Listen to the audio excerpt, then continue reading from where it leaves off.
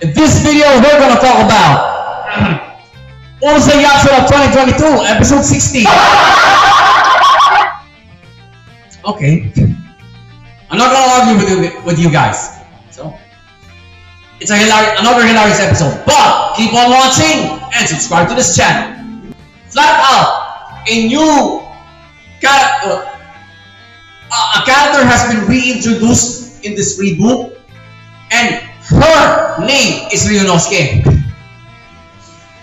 Wow. First order of business, the thumbnail. If you have seen the episode already, you will remember this particular sequence.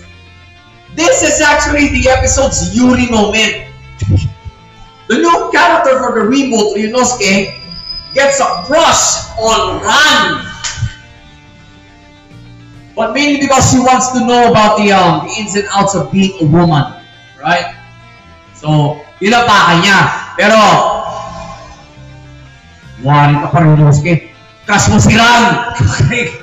Umira na pagka-tomboy mo.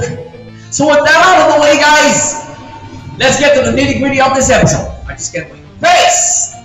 Natural. Okay? Medyo sanay na tayo sa multi-story format ng Urusei Yatsura Reboot. So, I'm telling you right now, guys, no complaints about the pacing. It's just right for a comedy anime eh. Tapos multi-story format pa.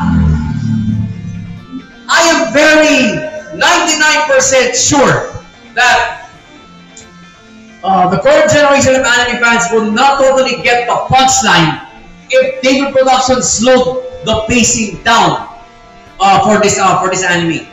Watch this episode.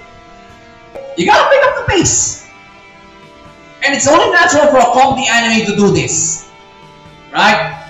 And guys, remember, this is Urusei Yatsura. Okay? So, again, no complaints. Flow naman. First gear shift, the biggest gear shift of the first story, was when Ryunosuke spilled the beans about her sexuality, well, about her about the gender that she was born in. Okay? No brainer there. Bakit? For me, this is the gear shift that triggered the entire episode. Although na dalawang storya siya, it was a really good time to show the audience how complicated this character is. Si Ryunosuke. Biggest story, biggest gear shift of the second story was when, well, you probably guessed it right now, the YURI moment as expressed in our thumbnail.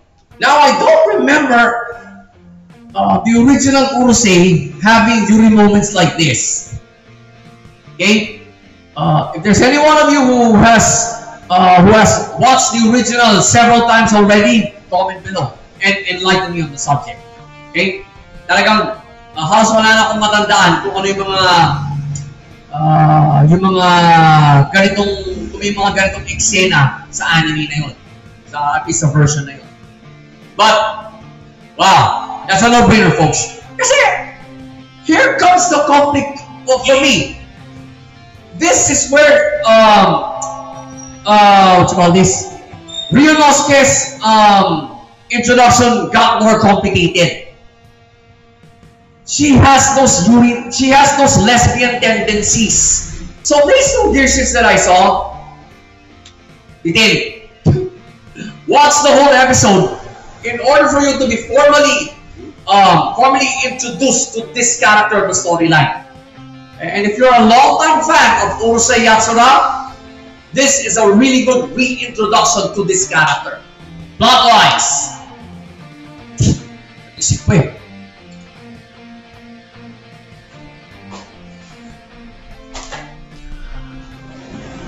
Platsado ang plot, guys. Totally well-ironed out plot. Especially the transitioning. Alright? Halos seamless yung transitioning. Kasi, kumaga, if you've seen the episode already, or if you've seen the original at ganito rin yung nangyari, I tell you guys, hindi ko na matandaan eh. Well, it can happen during a 24-hour period. Well, Iron Out Plot, David Production, I gotta hand it to you. So, pace, flow, and plot, they all simply came together for this episode, folks. Especially, I really love the transitioning of this one. Yung plot, talagang planchadong plot talaga. So, Urusei Yatsura 2022, episode 16, no-brainer, folks.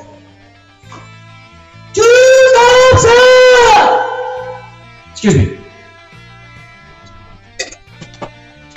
Another episode of this great reboot has passed, and ilang episode pa bago mag-go to the finale?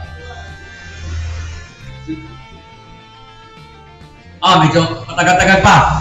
We still have to, there's still 3 episodes to go before the road to the first course finale. So, I'm totally expecting the episodes will be more riotous, right? At syempre, road to the finale, it'll be more hilarious than ever. Right? Remember guys, this is Urusei Yatsura. The very first creation where Rumiko Takahashi became an icon. Basically, it's the storyline that came from cult following. Of course, before Ranma 1 happened, before Inuyasha, or even Inuyasha though. So, yeah, I'm raising the bar now when it comes to reviewing this anime. And yeah, it's an established franchise technically. Yeah, we're gonna up our reviewing game from here on onwards for this one. So, we'll just have to wait for the next episode. In the meantime, guys, watch the next review in this playlist. Coming up.